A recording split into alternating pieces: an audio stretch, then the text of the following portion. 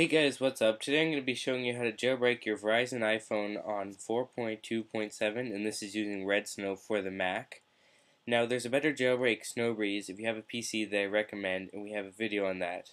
However, this will be strictly for the Mac, and the two things you're going to need is one, the firmware version 4.2.6 to trick Redsn0w. Notice that you're supposed to be on firmware 4.2.7, but you're going to need the 4.2.6 firmware. So this post will be in a link in the description, and you can get all the downloads referring to this post. Now you can click here to download that, and you'll have the first file you need. Now the second one you need to do is go to the old guide, which we have a link on our post. If you click that, you'll get to this page, and download Redsn0w 0.9.6 RC1314 and hit the OS X. Now when you hit this, it'll go to download. When you download it, you'll get a zipped folder, and when you put them both into the same folder, it should look like this. Now, how you're going to start is you're going to plug in your device. Now, I do not have a Verizon iPhone, so I will not be able to go completely through this, but I will lead you through the steps which will work for an iPhone from Verizon. Now, you're going to first open up Redsn0w and hit OK. Now, this will pop up. What you're going to need to do is browse for the firmware which you had downloaded previously, which is right here for us, the 4.2.6, and it will process the firmware. Now this step takes like around 10 seconds, and once it identifies, you can hit next. Now the program will work a little bit and then lead you to another screen.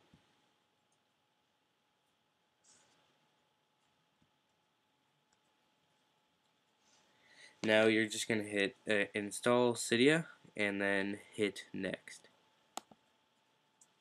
Now this I will not be able to show you. Basically what you're going to do is turn off your phone and then follow the steps on the next page. What will happen is once it successfully works, it will take around 5 minutes, and it will flash images on your devices and everything, and when it's done, your device will boot up and it'll have an app called Cydia.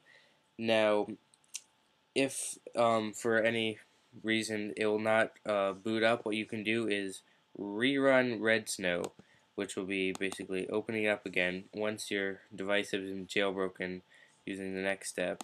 Browse for the same firmware.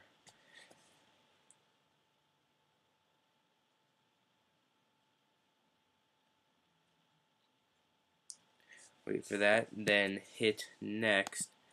It will do the exact same step it did before. Wait for that to finish.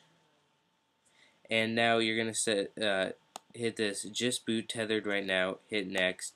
Now you're going to follow the steps on the next page where it says hit the buttons, and your device should restart, and this time Cydia will be working. Now that Cydia is working, I can show you what you're going to need to install to patch the device to be untethered, and I'll be moving to that right now. Last step you'll need to do is open up the new app that you got called Cydia. This step is important because if you don't do this, you're going to have to be basically re-jailbreaking your device every time you want to turn it on. This will make it untethered and boot normally.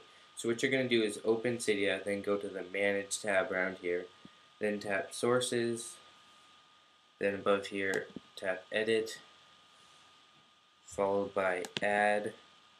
Now you're going to type in the thing I have right here, which is http://cydia.pushfix.info.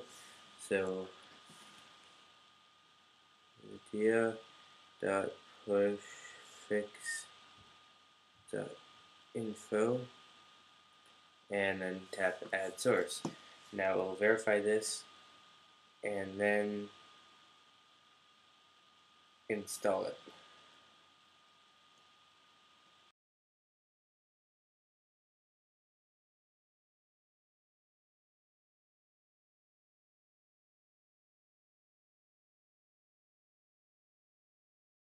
Now the last step you're going to need to do is click on the search tab right here and then search Verizon Untethered, and you'll get this. What you're going to do now, just simply tap on it and hit this button to install. I'm not going to do that because I don't have a Verizon iPhone. Once you do this, everything will be complete and you'll be successfully jailbroken. Thanks for watching, and if this worked, please subscribe and thumbs up this video.